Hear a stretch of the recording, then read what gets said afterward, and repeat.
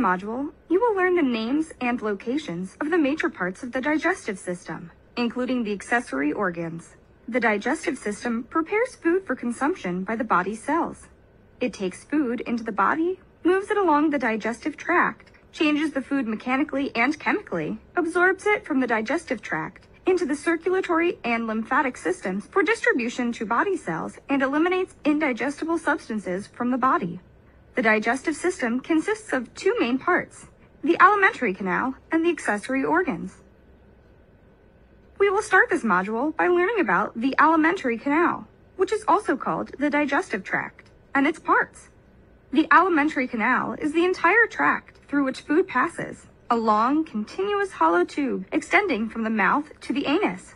It includes the mouth, esophagus, stomach, small intestine, large intestine, rectum, and anus. Now, let's create an audionym for alimentary canal. How about elementary school? Alimentary canal could remind you of elementary school. Alimentary canal, elementary school. Say this 2 times. Alimentary canal, elementary school.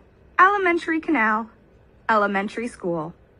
To remember where the alimentary canal is located, see the elementary school in place here, from the mouth to the anus. It is a continuous, hollow, twisted tube extending from the mouth to the anus. This image shows the beginning of the alimentary canal, or digestive tract, the mouth.